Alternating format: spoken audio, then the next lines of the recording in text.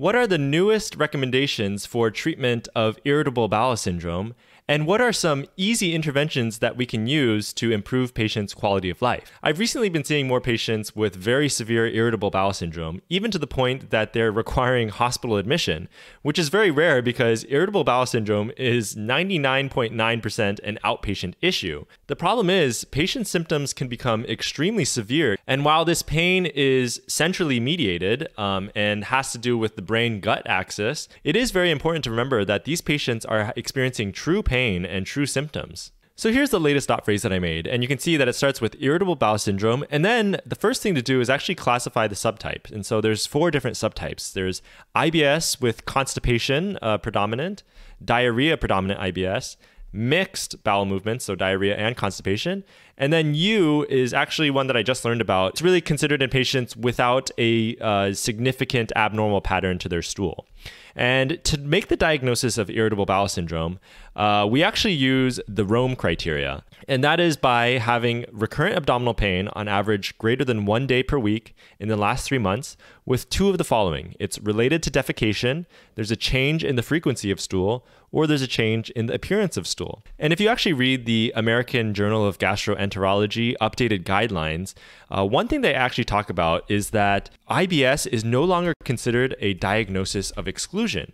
Previously, in order to diagnose IBS, people would need to get biopsies, they would need to get colonoscopies and EGDs to do an extensive workup to rule out other causes before making that decision. However, nowadays, they actually recommend a positive diagnostic strategy as compared to a diagnostic strategy of exclusion for patients with symptoms of IBS to improve cost effectiveness and also to avoid, procedural complications, increased anxiety, things like that. The first thing that you need to counsel the patients on is the FODMAPs diet. And that involves counseling the patient on decreasing their intake of fermentable oligosaccharides, disaccharides, monosaccharides, and polyols. The reason is because FODMAPs lead to increased GI water secretion and fermentation in the colon, which leads to bloating and more symptoms, luminal distension, and triggering of meal-related symptoms. So what are things that are high FODMAP foods that should be avoided? So dairy-based milk, yogurt, and ice cream, wheat-based products,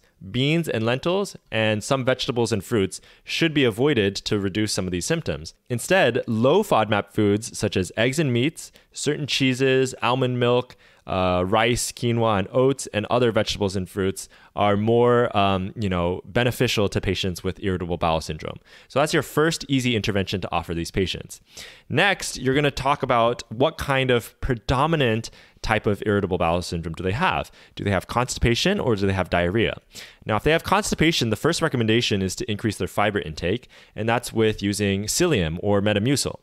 And if that's not working, then they actually, recommend starting an osmotic agent such as Miralax. And then finally, we've got these 2 medications called Amitiza and Linzess. These medications work by activation of guanylate cyclase C on the intestinal epithelium, which increases cyclic GMP levels and results in increased chloride and bicarbonate secretion into the lumen. This basically helps to treat the constipation that they're experiencing, and also there's some reduction in pain-sensing nerve activity.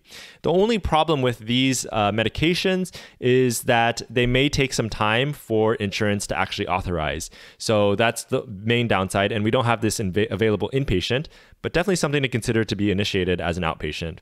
And then consider anal rectal testing if concerned for pelvic floor disorder. Now, a lot of these patients are going to have abdominal pain, and it's typically this kind of spasm, abdominal pain that's relieved with defecation. And so we actually have these antispasmodics, hyoscyamine and dicyclomine.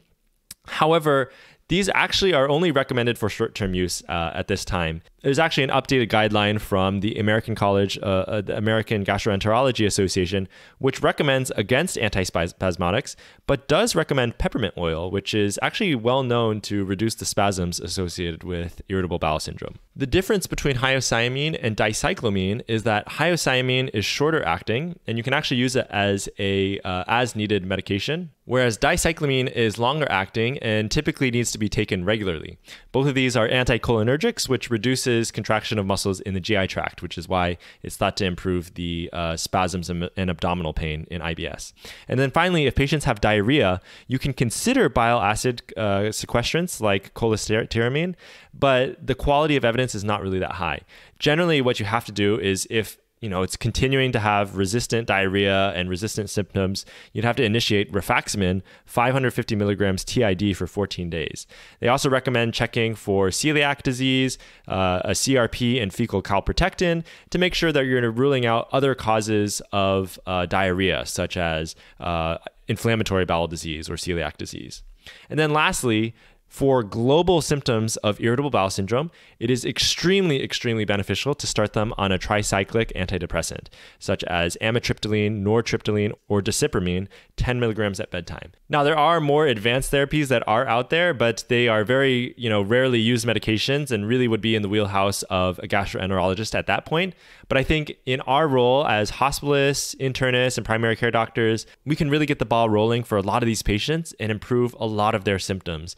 These are some initial therapies that I think are often not even really started with their primary care doctor. And so it's very easy for us to just get involved and get them started, at least on a basic regimen, while they wait to go see their gastroenterology doctor. Let me know down in the comments below if there's anything you found particularly effective in treating these patients. And thanks again for watching. I'll see you in the next video, and peace.